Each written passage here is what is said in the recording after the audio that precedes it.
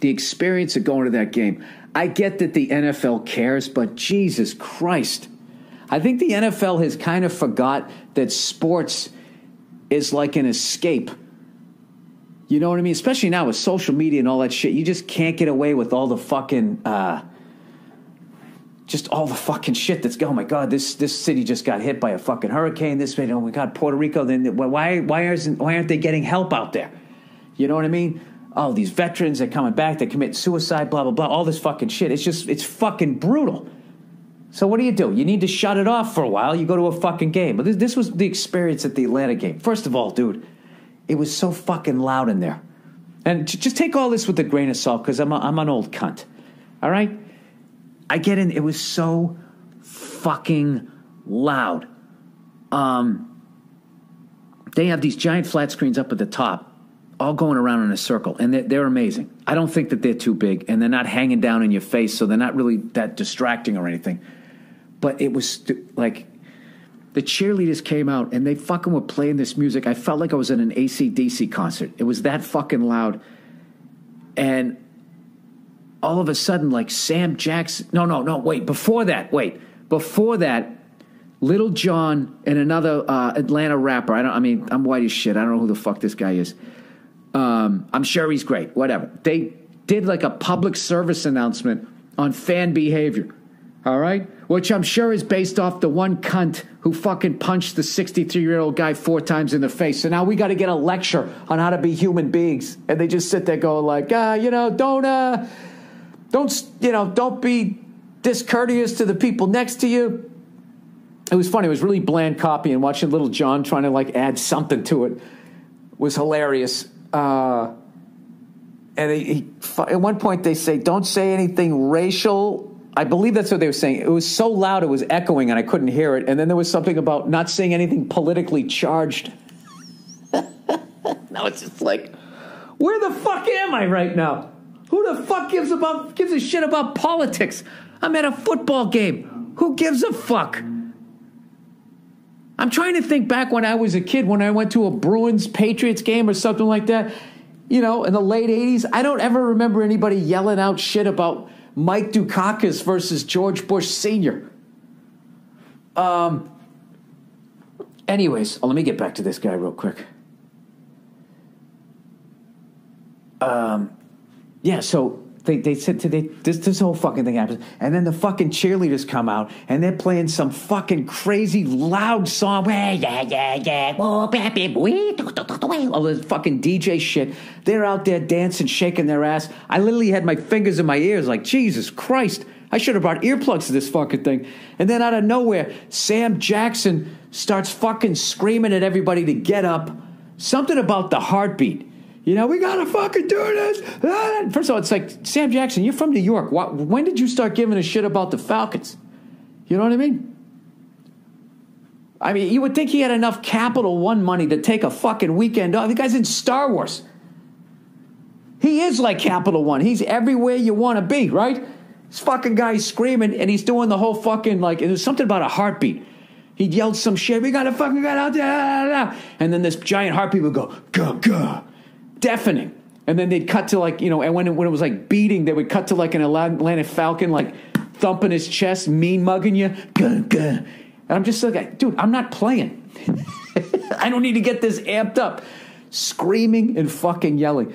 It was so loud and so fucking distracting that I didn't even notice that the fucking players had taken the field.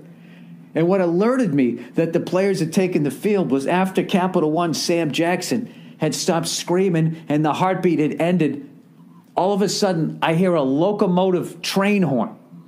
It just goes, what? Loud as shit. And they kicked the ball off. So it was the cheerleaders, yeah, Sam Jackson, get the fuck up, you motherfuckers. And then, what? And after all of that shit, the fucking ball just goes out of the back of the end zone. And then the announcer just goes, touchback Atlanta.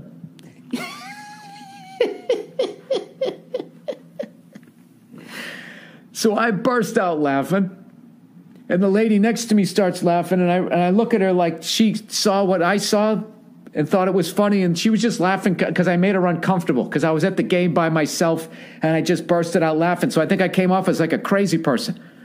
All right, and then all this shit starts happening. Okay, and intertwined with all of this is like the trail of tears that for some reason the NFL, I don't know what they're trying to do. I understand that there's a lot of people suffering in the world. I get it. I do benefits. I give to charities. You know, I try to do my fucking part. I don't know what the solution is. I don't know why we can't get along. I don't know why there's disease and all that. But what we do have is we have music and we have sports, and it's a way to kind of get away from it, right?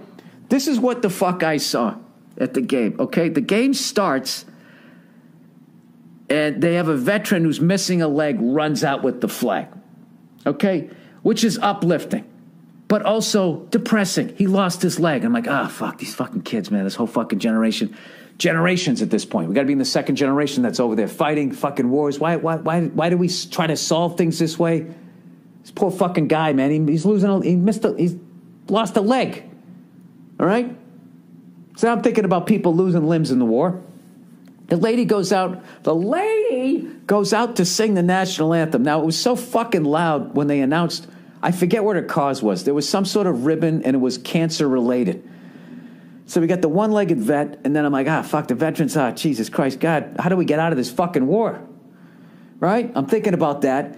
Then I'm thinking about people with cancer, and then the coin toss, they bring this cute little boy out, 9-year-old kid or something, who survived bone marrow cancer. And then I start thinking, oh, my God, what if that's horrible. What if my kid ever got cancer? How would I handle that? What would I do? Oh, my God, if my kid died, I'd fucking kill myself. I'm thinking suicidal fucking thoughts here. All right? Then the fucking game starts. Touchback Atlanta, right? They're playing all this shit, loud as fucking shit. And I'm trying to shake off all the misery of the world that I've been reminded of, like 5 different examples. And then out of nowhere, they show this guy on the screen, and then they show this woman who's married to the guy, and she's now a widow because the dude died in Afghanistan. And I'm like, oh my God, she lost her husband. Oh, the poor woman, that's fucking terrible. And then they cut to her wearing an Atlantic Falcons jersey with her 2 kids who are now fatherless, wearing the jersey, smiling and waving at this giant fucking flat screen. And all I'm thinking is, like, those fucking kids are going to grow up without a father.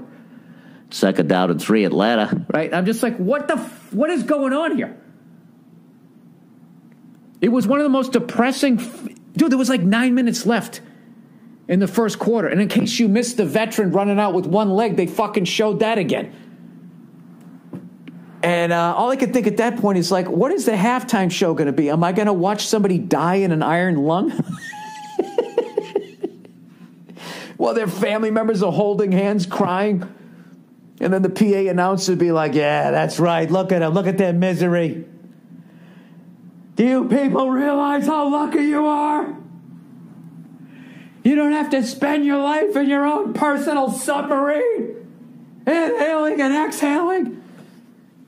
I mean, Jesus Christ, NFL, why stop there? How about every time they fucking throw the ball, you show me the cow that was slaughtered so they could have the skin? Anytime they shoot T-shirts into the crowd, why don't you just show me the fucking sweatshop labor that put it together? You know what it is? Caring is a great fucking thing, but how about you pick a cause? Rather than I mean, what did they show in the... I left with like 5 minutes left in the second quarter. It was just like, you know what? This is a great stadium. I want to be here with the friends and shit. And I'm already depressed that I'm on the fucking road. I'm missing my family. I came here to get away from that sadness, and I've been reminded that I'm kind of being selfish because there's people who have way bigger sadness than I do. And somewhere in all of that, I saw a balloon, fucking dick and balls, twisted fucking balloon animal while kids were walking by. I'll tell you, it was a hell of a day, you know? So I saw that the Jets were fucking coming at the Pats, and I was like, why don't I just go sit in a fucking bar and watch this thing? This is the other thing, too. Like, I just don't 100% buy that the fucking NFL truly cares that much. You know what I mean? Because, you know, they got busted whenever they show a veteran in the crowd. We have one of our heroes here, blah, blah, blah, blah, blah. Whatever branch of the service they're showing, they have to pay the NFL. They consider it a recruitment video, like a commercial. I heard they recently adjusted it. I don't know, but what the fuck? Right? Gee, how much fucking money do you have to make? So I believe the owners individually, I believe that they all care about these causes. I'm sure all of them have had, you know, friends or whatever fighting in wars, have been touched, you know, unfortunately had a family or a family member or a friend that got cancer or something like that. But I really have to believe that just because it is a corporation and the way that they handled, and the way that they've handled their players, you know what I mean? With all the brain damage and shit, and they just fucking ignored it, allegedly, after they knew about it. And then when they did the class action suit against the NFL, they basically gave every player like $800 or $1,000. It just comes off like a PR move, like that they feel that they can grow their brand. This is my conspiracy theory. I'm not saying I'm right. I think the NFL resents soccer, that it's worldwide, and the UFC that started well after them that also went global. I think they want to go global, and I think they've reached the maximum amount of sports fans. So now they're trying to grow their brand through caring. Everybody's trying to show how much they care. Or maybe it's a symptom of this fucking social media craziness where everybody's like, I don't know, just going nuts, screaming and yelling at people. That they try to get out in front of it and care about every cause that's out there. I have no fucking idea, but all I know is I went to that game, you know, going, all right, let me kill a day here and forget how much I'm missing my wife and my kid. And I went there, and it's just like, wow. I guess the good thing was I realized my troubles aren't as big as other people's troubles.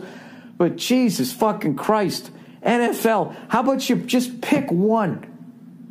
Pick one. The Red Sox always had the Jimmy Fund, you know. They had that, and that was it. That was, I mean, Jesus, it was fucking unreal. So, anyways, having said that, you got to go to the stadium. You got to go to the stadium. All right? But I would, before you go to the Falcon Stadium, I would recommend you watch Raising Arizona. Watch something really funny. Get yourself in a really elevated mood, because they are going to bring you down. They are going to bring you fucking down. Jesus Christ.